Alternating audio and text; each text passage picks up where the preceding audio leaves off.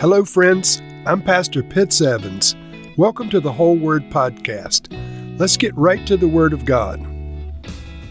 We're going to take a few minutes now and look at Psalm 5. This is a Davidic psalm. He is the traditional author, and his name is contained within an ancient inscription within the text itself as the author. It's used for traditional morning prayers for religious Jewish people. And I think that's interesting. The content has to do with Absalom's rebellion and David's flight from Jerusalem and his prayers to the Lord for sustaining him during this terrible time when his son rebelled against him and turned a large portion of Israel against him.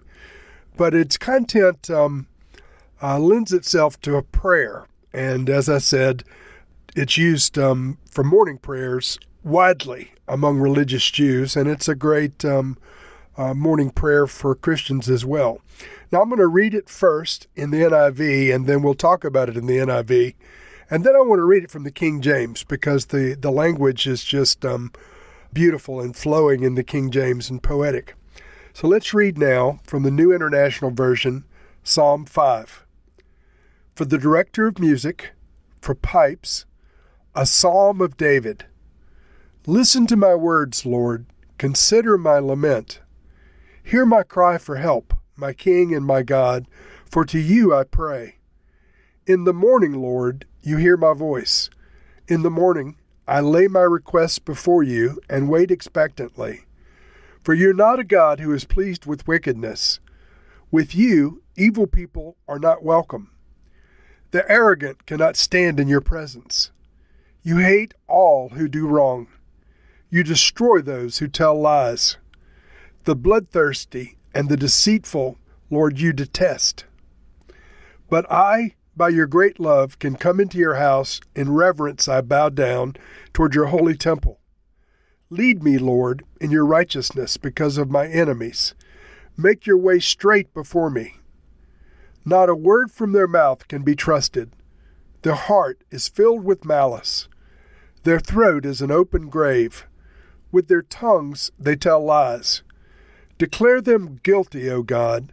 Let their intrigues be their downfall. Banish them for their many sins, for they have rebelled against you. But let all who take refuge in you be glad. Let them ever sing for joy. Spread your protection over them, that those who love your name may rejoice in you. Surely, Lord, you bless the righteous.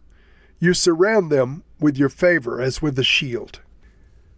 Now, this opens with an inscription and an introduction for the director of music, and in Hebrew it says Neoloth, which means pipes. So this was for pipe wind instruments for the musical accompaniment, and it's a psalm of David. And then in verse 1, David begins a heartfelt request for God to hear his prayer. Listen to my words, Lord. Consider my lament. Hear my cry for help, my King and my God, for to you I pray. And so, as many of the Psalms are, this is a sung prayer. Verse 3 inserts the morning as the context. In the morning, Lord, you hear my voice. In the morning, I lay my requests before you and wait expectantly.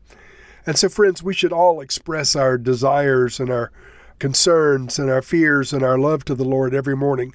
At the very least, we should say good morning to Father, Son, and Holy Spirit every morning of our lives.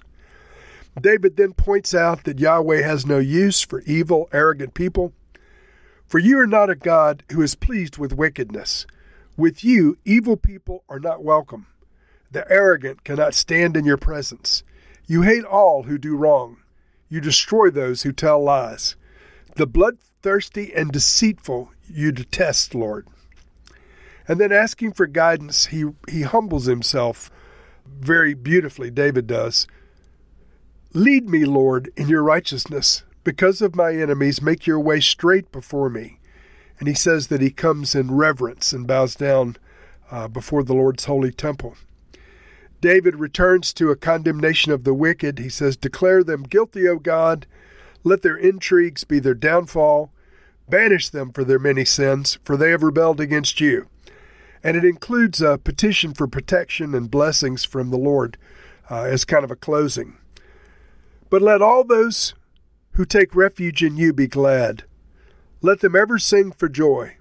Spread your protection over them, so that those who love your name may rejoice in you. Surely, Lord, you bless the righteous. You surround them with your favor as with a shield. And now I want to read this in the King James Version. Psalm 5. Give ear to my words, O Lord, consider my meditation. Hearken to the voice of my cry, my King and my God, for unto thee will I pray. My voice shalt thou hear in the morning. In the morning will I direct my prayer unto thee, and will look up. For thou art not a God that has pleasure in wickedness, neither shall evil dwell with thee. The foolish shall not stand in thy sight. Thou hatest all workers of iniquity. Thou shalt destroy them that speak leasing. The Lord will abhor the bloody and the deceitful man. But as for me, I will come into his house in the multitude of thy mercy, and in thy fear will I worship toward thy holy temple. Lead me, O Lord, in thy righteousness, because of mine enemies. Make thy way straight before my face. For there is no faithfulness in their mouth. Their inward part is very wickedness. Their throat is an open sepulchre. They flatter with their tongue. Destroy them, O God. Let them fall by their own counsels. Cast them out in the multitude of the transgressions, that they have rebelled against thee. But let all those that put their trust in thee rejoice. Let them ever shout for joy, because thou defendest them. Let them also that love thy name be joyful in thee. For thou, Lord, will bless the righteous. With favor wilt thou compass him as with a shield. And so, Lord, we do put our trust in you. We rejoice, Lord, and we thank you. We're full of joy because you defend us. And Lord, may we find joy in your name and in your company forever.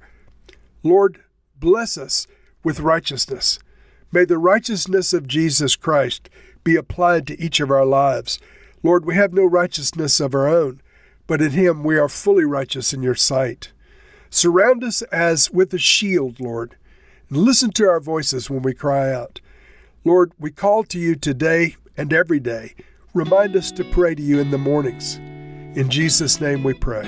Amen.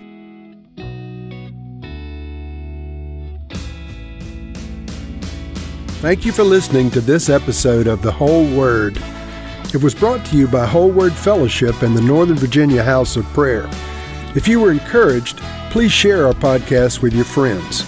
We'd also appreciate it if you'd hit subscribe in your favorite podcast app and take a few moments to write a review. If you'd like more information on our church and our ministry, you can go to wholeword.net or wholewordpodcast.com for more information.